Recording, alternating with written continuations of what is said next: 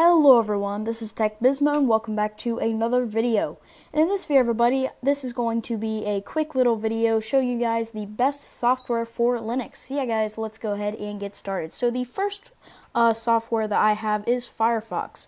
Firefox is an open source and free web browser. It is a very fast and speedy web browser. I really like Firefox personally. Another web browser that I have, it's another software that you can get in Linux. It is Chromium web browser. This is also open source. It doesn't require stuff like Flash Player unless, it's those websites that actually do require Flash Player, and, but Flash Player's dying anyway, so, Firefox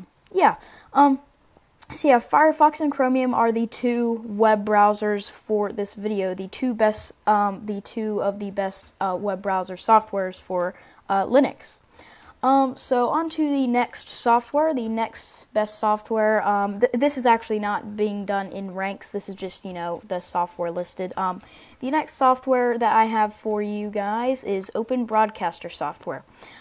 So this is a free and open source streaming/recording software for Linux or Windows or Mac. You can get it in any of those.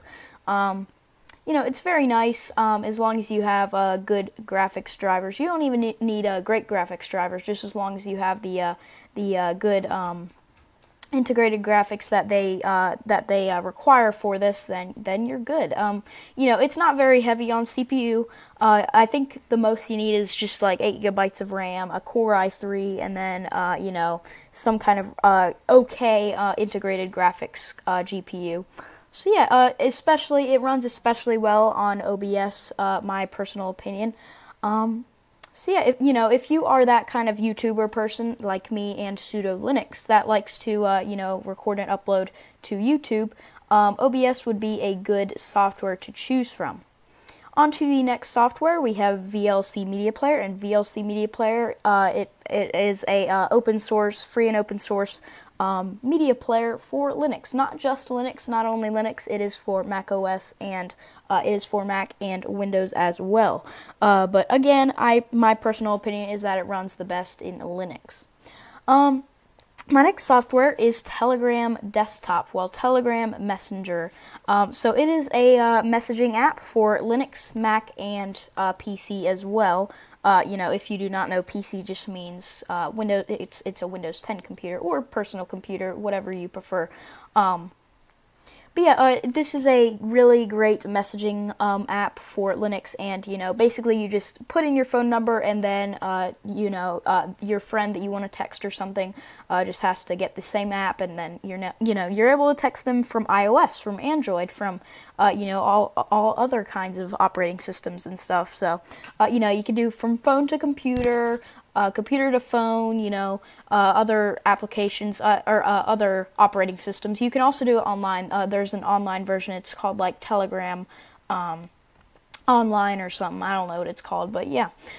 So the next program that we have is GNU Image Manipulation Program. So this stands for GIMP, and it is a very good image manipulator, as it says right here. GNU Image Manipulation program. And as you can see, it says GNU, GNU/Linux. That means it was originally designed for Linux. However, they have added it to Windows and Mac if you would like that. Basically, I'll open this one up since you guys probably know what all the other ones do. Basically, you can go ahead and just, I'll do single window mode. Oops, open that back up. Here we go. So basically you can go ahead and grab an image and then manipulate it how you want. You can go to filters, you can start drawing, adding text and stuff. It comes with super good, wonderful tools and stuff, which I will, later on for a future video, I will be doing a review of GNU image manipulation program. All right, on to the next software. The next application is Kdenlive. Kdenlive is a editing software for Linux, made specifically for Linux, but you can also get it for, I believe, just Windows. I don't know if you can get it for Mac, but that'll be something that you guys will have to look up. Yeah, it's a very good editing software made especially for Linux, as I said previously. So, you know, as I said at the beginning of this video, if you are that kind of YouTube person or you just like to make videos and edit and, you know, just do that kind of stuff, then Kdenlive is the way to go. Kdenlive is a non-linear video editing software by KDE. Yeah, it's a very, you know, the newest update is a little bit buggy, but however you can go to a little bit of an older and more stable update of Kdenlive if you would like that. Okay guys, so on to the next software slash program. You know, you can call it what you want. This video is actually probably going to be called Best Programs for Linux. So the next one that we have is GNOME Software Center. So basically it's just called software on here, but you know, it's a really good software center. So this was originally designed for the GNOME desktop environment, you know, distributions of Linux that use the GNOME desktop environment, but you can also get it on any desktop environment that you would prefer. So, you know, this has really good applications, you know. You got apps like Kdenlive, like I mentioned earlier. As you can see, it's right there, and to simply install, you just go to here and then click install. So, yeah. And you know, you can search for more apps like games like Super Tux Kart, so you got that right there, or Super Tux, you know, stuff like that. So it's got plenty of good games.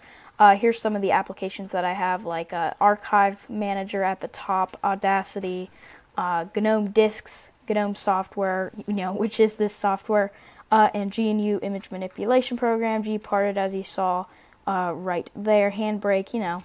Just the basics, really cool applications. There will be a part 2 to this video, but this one's just the 8 best applications for Linux, programs for Linux that run best on Linux.